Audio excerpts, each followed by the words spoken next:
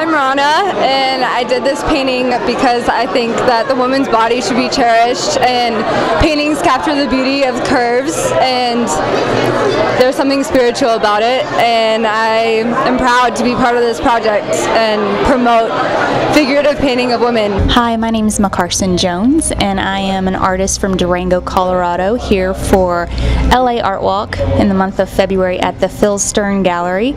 I've been shooting my camera since I was 12 years old, passionate about it because of an uncle who was a professional photographer. The light just bounces around in there when it actually is in there. So with each piece that you'll see on the walls tonight, you'll notice that there's a little bit of darkness in some corners and then serious brightness all around some of the models, and that's really what gives this its composition, and you know, each piece is unique in that way.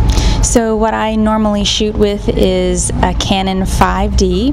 It's a digital camera, and I really enjoy shooting digitally these days because it allows for a lot of flexibility, and you can really get images that you really want immediately. I do shoot with film cameras too, and I use Canon. My name is Ave Rose. I'm here at La Luz de Jesus Gallery, and these are my watch bots. They're little miniature robots made out of clockwork and watch pots. You can see them with a magnifying glass because they're so tiny and they're very intricate.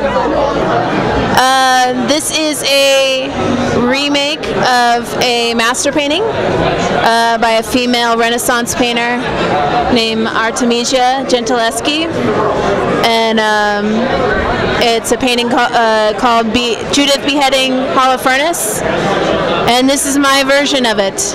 I've done a series of paintings remaking master paintings.